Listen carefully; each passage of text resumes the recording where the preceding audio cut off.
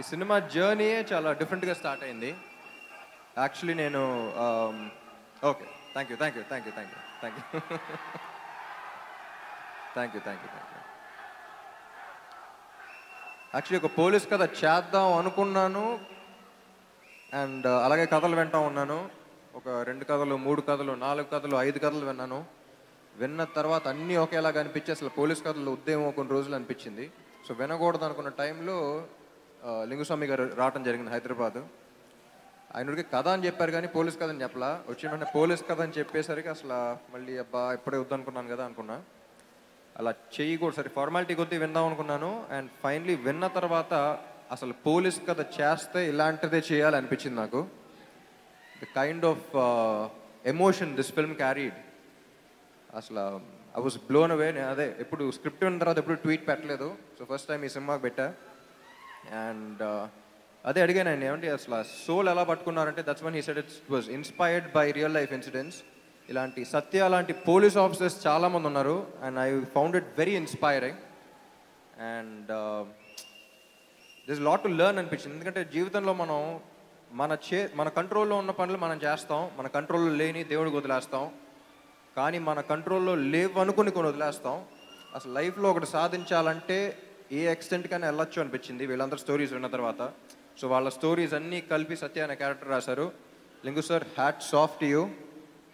నా சொல்றது ஒன்றும் கேட்கல, మీకు కనపట్లేదు కదా నేను మాట్లాడేది అదే. అండ్ ఈ సినిమా గురించి చెప్పాలంటే ఒక్క నిమిషం. Thank you thank you thank you thank you thank you. This is a very emotional film for me. ఎందుకంటే జనరల్గా అన్ని సినిమాలకు అంటూ ఉంటాం, but this film specifically is very emotional. ఎందుకంటే ఈ సినిమాకి ఫస్ట్ టైం ఒక హెల్ప్లెస్ స్టేట్లోకి వెళ్ళాను. హెల్ప్లెస్ స్టేట్ అంటే ఏంటో తెలిసింది నాకు.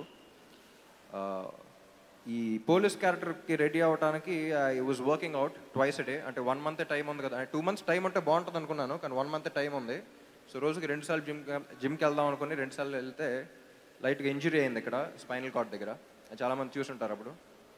But me being a positive person ఒక 1 week 2 weeks 3 weeks అలా పాజిటివ్గానే ఉన్నాను. 1 month అయింది, 2 months అయింది, 3 months అయింది, ఇంకా బాగట్లేదు ఏంటి అని. Then I went to a doctor and ఆయన అడిగాను, ఏమండి మరి ఏంటి మళ్ళీ జిమ్ వెయిట్స్ అన్నీ ఎత్తాలి ఏంటి అంటే, చేయొచ్చు సార్, ఒక 1 kiloతో చేయొచ్చు అన్నారు.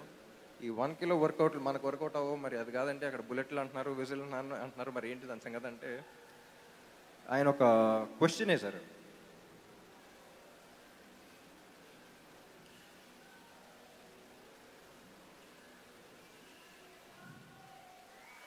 Thank you thank you thank you.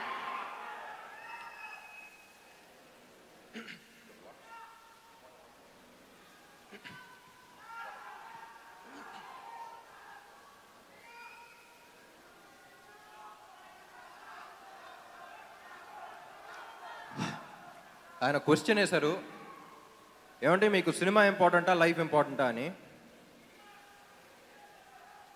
అంటే సినిమా అనే లైఫ్ అనే వాళ్ళకి అది కొంచెం అవుట్ ఆఫ్ సిలబస్ క్వశ్చన్లా అనిపిస్తుంది.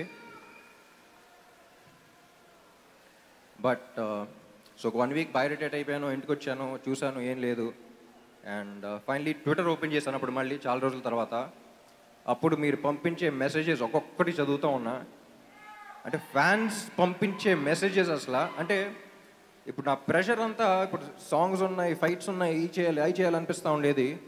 అన్నా అసలు నువ్వేమి చేయకు, ఈ సినిమాకి మేమేం ఎక్స్పెక్ట్ చేయట్లేదనే వచ్చినాయి మెసేజెస్ అని. అప్పుడు అనిపించింది దట్ ఈస్ అన్కండిషనల్ లవ్ అని. నాకు యాక్చువల్లీ అప్పుడే వైజాగ్లో నేను చెప్పిన మాటలు గుర్తొచ్చినాయి. మీరా నేనా నన్ను ఆ రోజు, కానీ ఆ క్షణం అర్థమైంది మీరు లేకపోతే నేను లేనని. Thank you so much. ఇప్పుడు అందరూ అంటున్నారు అంత పెయిన్లో ఉన్నా చేయగలిగాను అని చెప్పేసి. నా బాడీలో ఉన్న ప్రతి ఇంచ్లో ఎనర్జీ మీ వల్లే వచ్చింది. Thank you so much. This film Hess taught me a lot. అసలు స్క్రీన్ మీద అన్నీ చూస్తున్నప్పుడు నాకు అన్నీ ఏం గుర్తులేదు, మీరే గుర్తొచ్చారు. Thank you so much. Warrior is releasing on the 14th of July. And ఇంకోటి, అనంతపూర్కి వచ్చిన ఫ్యాన్స్ చాలామందికి దెబ్బలు తగిలి అని విన్నాను. చాలా జాగ్రత్తగా వెళ్ళండి ఇంటికి ప్లీజ్. నేను మీకెంతో మీరు కూడా నాకు అంతే అని మైండ్లో పెట్టుకోండి please. And thank you so much. I'll see you on the big screen. Thank you. And ఈ సినిమాలో పనిచేసిన ప్రతి caste and క్రూకి thank you. And DSP కూడా ఫోన్ చేశారు, మనసమాల పనిలోనే ఉన్నారు ఆయన బిజీగా, సో హీ కుడెంట్ కమ్. మళ్ళీ చెప్పమన్నారు. DSP we miss you and thank you so much.